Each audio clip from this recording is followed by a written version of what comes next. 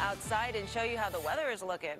You know, it may not be monetarily donated, but I'm giving back some mild temperatures to your forecast. That's something to be happy about, too, but we do hope that you all donate on this Charity Tuesday as well. Here's the east side of Cleveland, waking up rain-free.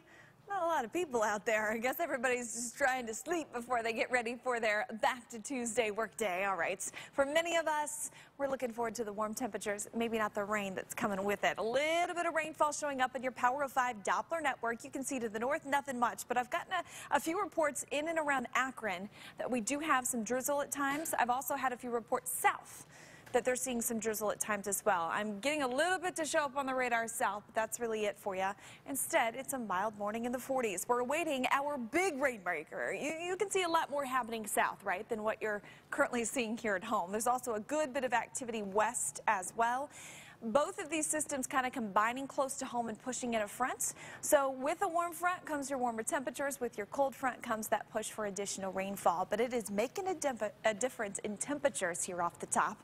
Can't quite wake up my words yet. I'm going to get there. You're 15 degrees warmer in Cleveland than yesterday at this time. 18 degrees warmer in Ashtabula. 15 degrees warmer in Worcester. It's a nice change. 45 for you, Cleveland. 43 Ashtabula. 47 in Millersburg.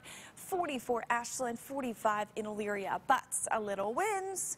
We do have a bit of a wind chill factor in place. So feeling like lower 40s, but still 40s is better than the teens that we had to wake up with yesterday morning. Your daytime high today, a wonderful 56.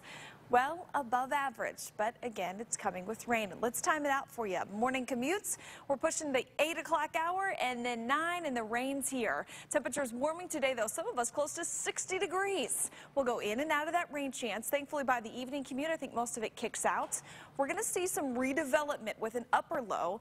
That's for Wednesday. This is Wednesday evening. It'll come in as rain and then transition over to the gold stuff. Yep, we're talking the potential of snowfall, so we'll certainly keep you updated into Thursday morning. That's where we could see some slick spots, but rainfall, not bad. About 1/4 of an inch on average from this next push, and then we dry it out. Really noticing a better forecast as we push towards the weekend.